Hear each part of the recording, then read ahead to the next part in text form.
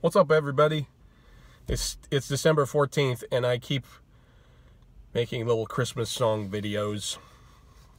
It's just a weird day of errands, and I'm kind of waiting around in parking lots a lot with my new smartphone. So, it's good. Christmas Carol harmonica lessons, and you probably noticed the theme. I'm not like really holding anybody's hand and showing you how to play these songs. I'm just introducing the basic principle that songs that are based on the major scale are pretty easy to pick out if you know the major scale in that key, or the minor scale, as in God Rest You Merry Gentlemen. But the traditional key for Joy to the World is D, which is what I just played it in. And you're going to notice the first phrase is a descending major scale. There's nothing much to it.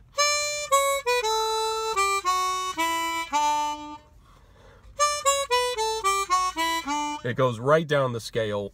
The only thing different about it is the rhythm. Otherwise, it would just be a scale, right? But then we jump up to the fifth. So guess what?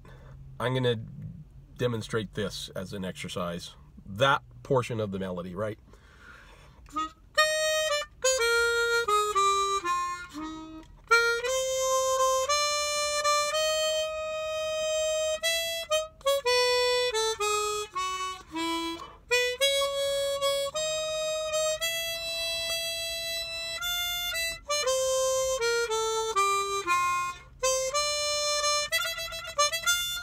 And I could go on. I'm just taking it up by half steps.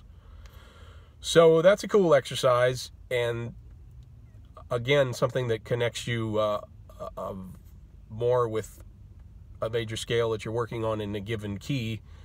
Volume 1 of my harmonica method, we cover the keys of C and F and D and G, and a good starting point would be to just learn that song, the whole song, in the key of D, and just say, man, it's December, it's busy, I have so much stuff to do, I'm just going to learn the song. And then maybe next December or November, you could work it out in all of the keys, or you could work it out in C, F, D, and G, kind of the basic keys at the top of the circle of fifths.